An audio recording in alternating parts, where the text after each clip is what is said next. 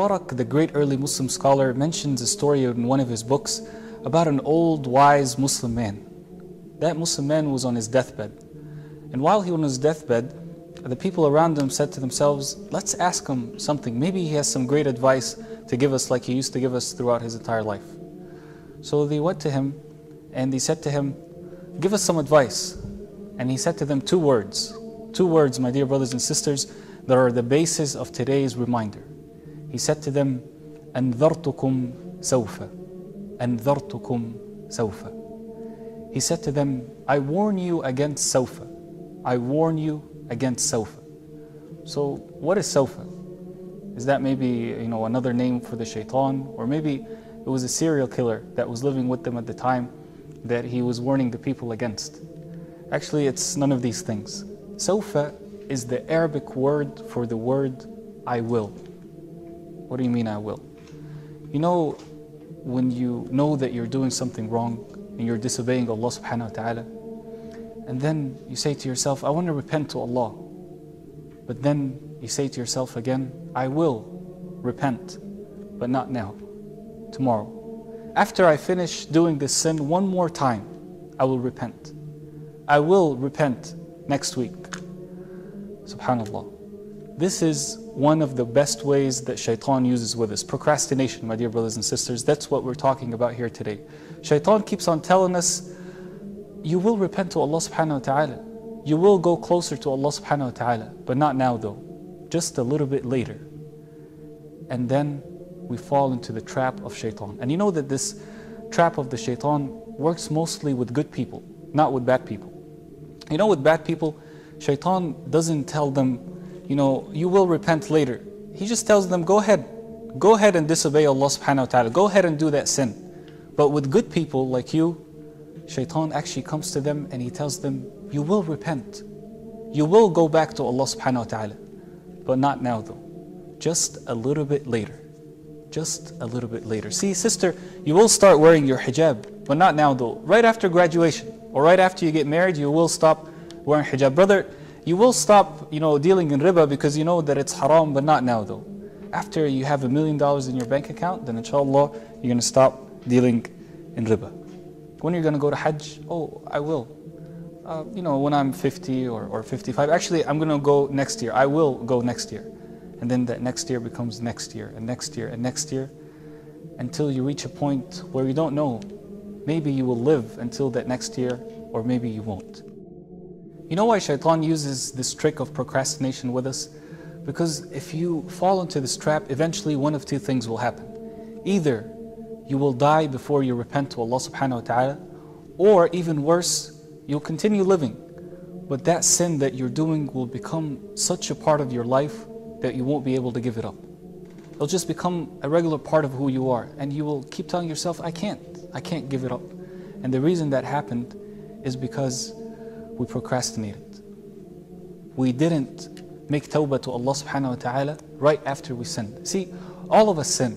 That's a fact of life. As the Prophet Muhammad sallallahu alayhi wa sallam says, كُلُّ ابْنِ آدَمَ خَطَّاء وَخَيْرُ الْخَطَّائِينَ التَّوَّابُونَ. All sons of Adam are sinners. But the best of those wrongdoers and the best of those sinners are those who repent to Allah subhanahu wa ta'ala. See, when Allah subhanahu wa ta'ala talks about tawbah in the Quran, He says, إِنَّمَا التَّوْبَةُ عَلَى اللَّهِ لِلَّذِينَ يَعْمَلُونَ السُّوءَ بِجَهَالَةٍ ثُمَّ يَتُوبُونَ مِنْ قَرِيبٍ أُولَٰئِكَ يَتُوبُ اللَّهُ عَلَيْهِمْ. Subhanallah. Allah subhanahu wa ta'ala says, tawbah that is accepted by Allah subhanahu wa ta'ala is for those who do bad deeds out of ignorance. And out of ignorance doesn't mean that they don't know that this is haram, what they're doing. But out of ignorance means that at the moment that they were doing the sin, they were in ignorance of the punishment of Allah subhanahu wa ta'ala. And these people, Allah subhanahu wa ta'ala will accept the repentance if they repent right away. أُولَٰئِكَ يَتُوبُ اللَّهُ عَلَيْهِمْ. Those are the people that Allah subhanahu wa ta'ala will accept the repentance. Then the next ayah, Allah subhanahu wa ta'ala says, وَلَيْسَتِ التَّوْبَةُ لِلَّذِينَ يَعْمَلُونَ السَّيِّئَاتِ حَتَّى إِذَا حَضَرَ أَحَدَهُمُ الْمَوْتُ قَالَ إِنِّي تُبْتُ الْآنَ وَلَا الَّذِينَ يَمُوتُونَ وَهُمْ كُفَّارٌ. And tawbah is not for those who continue doing sins and sins and sins and many bad deeds until they're about to die. And then they say, I repent now. Or those who die in a state of disbelief, those who die as kuffar. So my dear brother and my dear sister who's watching, go ahead and take that step. Don't procrastinate. If you're far away from Allah subhanahu wa ta'ala, if you're doing a specific sin, make tawbah to Allah subhanahu wa ta'ala and repent from it right now. Because you keep on telling yourself, I will repent tomorrow, I will repent tomorrow, next week. And they may never be a tomorrow for you. And they may never be a next week. Remember that. See, in order to prove this point a little bit more, I'll tell you a hadith that not a lot of people know. This is a hadith that has been corrected by Shaykh al-Albani. The Prophet Muhammad ﷺ says that when a Muslim sinner commits a sin against Allah subhanahu wa ta'ala, the angel on the left will not write that sin down for 6 hours. If the believing Muslim repents to Allah subhanahu wa ta'ala during these 6 hours, then the angel will not write it. But if he doesn't, then the angel will write it as one sin, one bad deed. SubhanAllah. This hadith is teaching us not to procrastinate. If we sin against Allah subhanahu wa ta'ala, then repent right away and make tawbah to Allah subhanahu wa ta'ala sincerely, and Allah subhanahu wa ta'ala will accept your tawbah bi'idhnillah.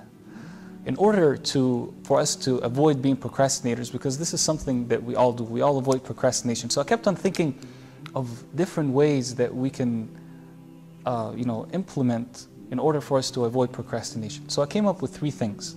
3 things, my dear brothers and sisters, if we do them, then inshallah we'll avoid being procrastinators. The first thing is to always create a sense of urgency for yourself by remembering death often. Death can come to you at any moment, at any age. Doesn't matter if you're young, doesn't matter if you're old, doesn't matter if you're healthy, doesn't matter if you're sick.